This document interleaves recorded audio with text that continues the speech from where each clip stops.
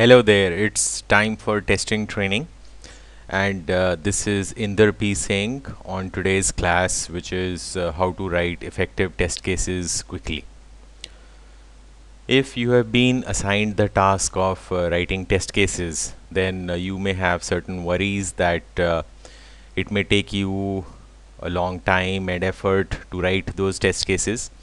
Then you may be worried about whether when the test cases you write are read by others, whether they will be able to understand your test cases or not, and if they are going to have problems in running your test cases.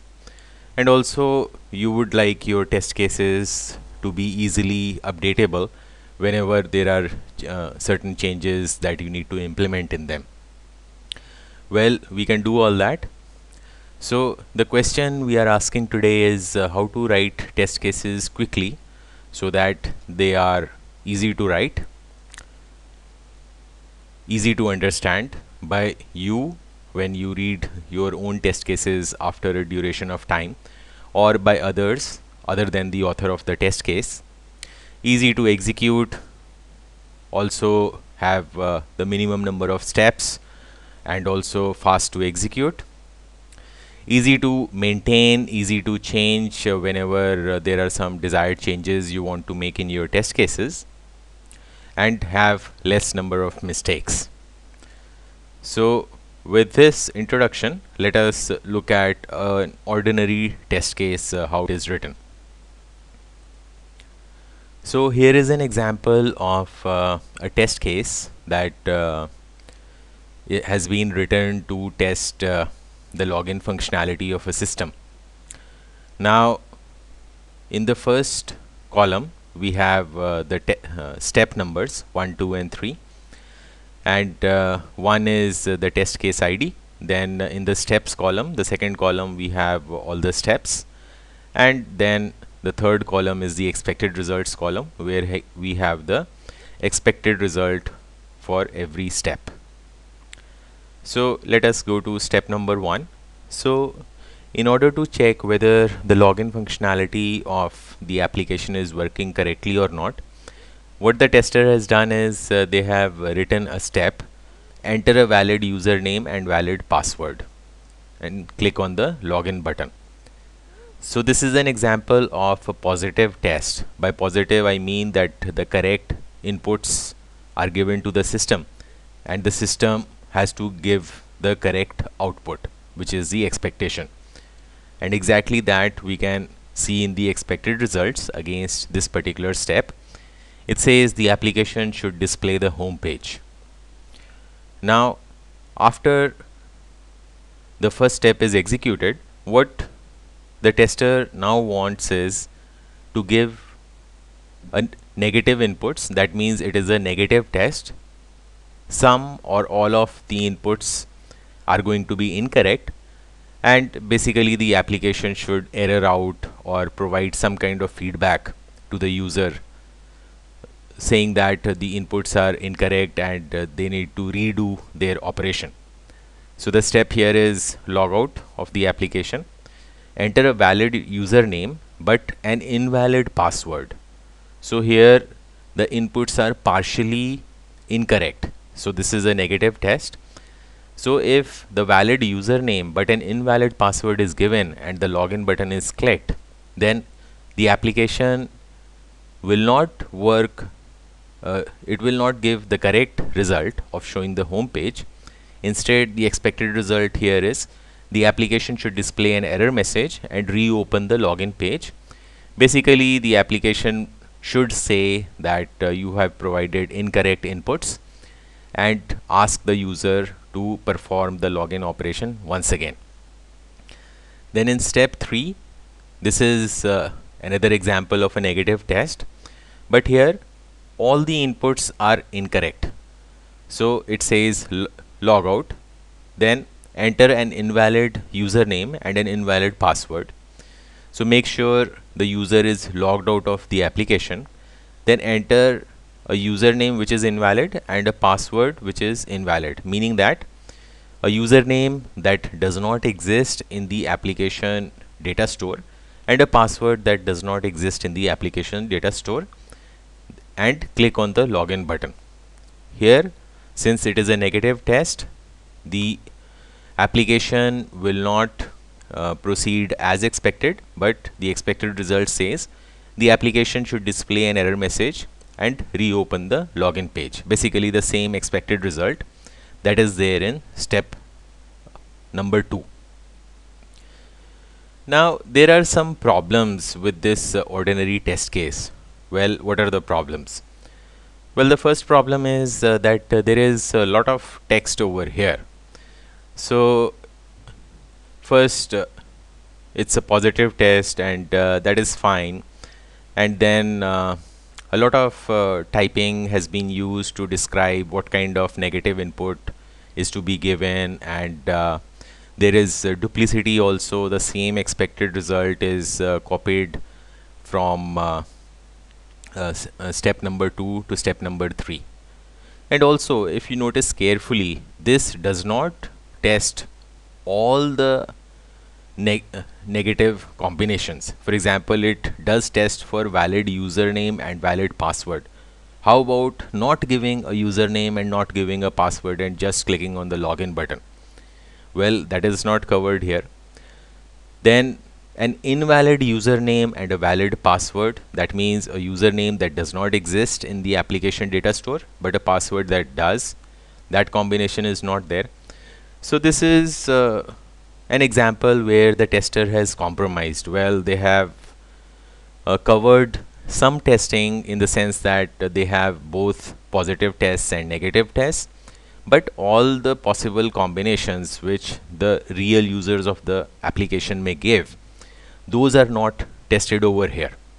And also it takes a lot of time to write because there is a lot of text over here. So what is the solution? Well, in order to tell you the solution, I need to rewrite this test case, and this is what I have written. So the test case ID2 is the same test case as test case ID1, but it has been written differently. Now, how I mean it is written differently? Well, it has the different steps over here, and you can see that the very first step says verify the following username and password combinations, and there is a legend which says V means valid and I means invalid. And in the expected results, it says E means an error message and H means the home page. Now, since there is just one step and it asks to verify all the combinations, now very little typing is involved. So if you write your test cases like this, you will end up spending much less effort in typing out the text of the test case. So here there are multiple combinations. So as we can see, first the username is blank and the password is blank, and the expected result is E, which means that the application should display an error message. Then it is blank and I, which means username is blank and the password is invalid, some invalid password which does not exist in the application data store. Again, there is an error message. Then it is a blank username and a valid password, one of the existing passwords in the application, but again the expected result is an error message, and so on and so forth. It tests all the combinations, and also in the end it does a positive test. It gives a valid username and valid password, and here the application displays the home page. Now if you notice the differences between test case 1 and 2, test case 1 is the ordinary test case which took longer time to write, and also the coverage of the test case was not as good as the test case 2. Test case 2 is faster to write. It required less effort in typing out the steps and the expected results. It is very easy to understand because here instead of text we are mentioning blank blank, blank invalid, blank valid, then invalid, invalid, invalid, valid. It is very easy to understand. It is also fast to execute, because when at the time of execution or at the time of running the test case, the tester need not read long sentences and try to understand their meaning and then do those steps in the application. It is also very easy to update. So let us say that it is not possible to give a blank username and blank password. It will not allow the user to click on the login button, because the login button is disabled. In case the username and password fields both are blank, then you can just delete this particular step. So it is easy to update also, and because it has been written in a systematic fashion, chances of mistakes are less. Unlike the ordinary test case number 1, where there is a lot of text and chances of mistakes are very high unless someone spends a lot of effort in going through the entire steps and the expected results and make sure everything is correct. So this is how you write test cases quickly, and you get the additional benefit that your test cases are more effective. They are easier to write, they are easier to understand, they are faster to execute, easier to update. So you get not only you can write test cases in less effort, but you get the other advantages also. Now just one explanation about the combinations over here. Now as you can see, there are in the test design, there are 3 possible values for the username and again 3 possible values for the password. By 3 possible values of the username, I mean it can either be blank, which means no username is specified, or it can be an invalid username which does not exist in the application, or it can be a valid username. So there are 3 possible values for username and there are 3 possible values for the password. So 3 times 3 is 9, and 9 is the number of combinations. So if you look closely, so here it is blank and blank, then the value of blank username continues over here for 3 times, and the password iterates its values blank, invalid, valid. Then again the value of invalid username continues for 3 times, and again we iterate, or means we run the values of password which are blank, invalid and valid. And again we have the value v for the username, which means it is a valid value, and again we put the same 3 different values in the same order. So this way you can have 3 times 3, 9 combinations. So all possibilities of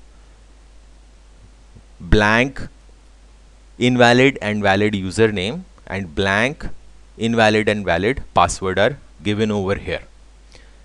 So this is how you can write more effective test cases much more quickly, and also get very good side effects, that your test cases are easy to understand, they are easy to execute, easy to update, and also have much less mistakes than if you write the test cases in the normal fashion.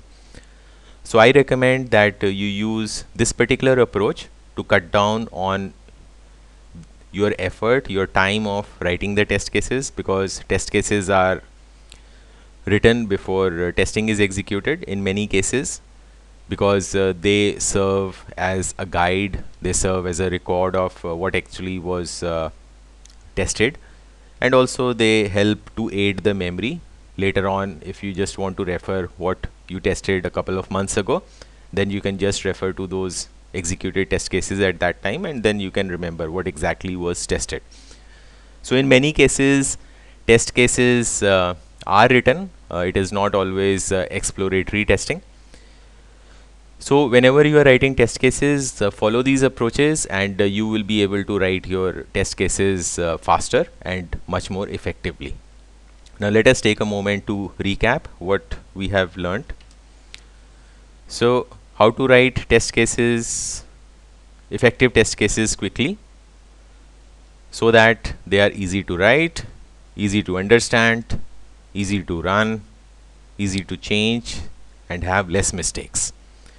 The solution lies in having using tables in the test case, so that you spend your effort and your intelligence in designing the different tests, not in the actual typing of the text.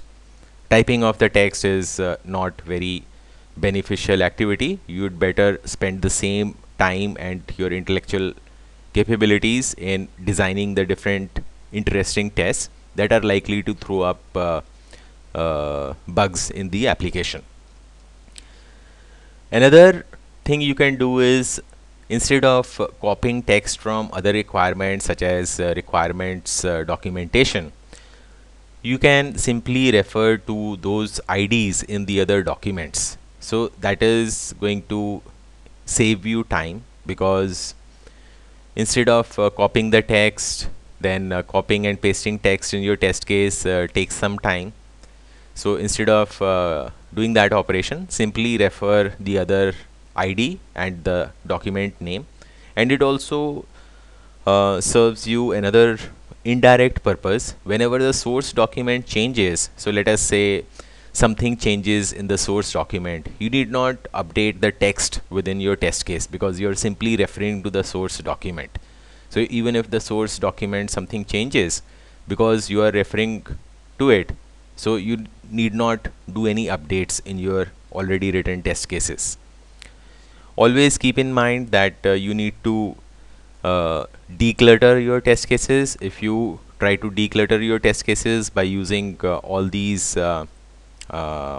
recommendations, by using tables, by uh, writing very little text, and referring other documents, etc., so you will find that you are able to write effective test cases which have better coverage, interesting test design, and you will be able to write your test cases quickly.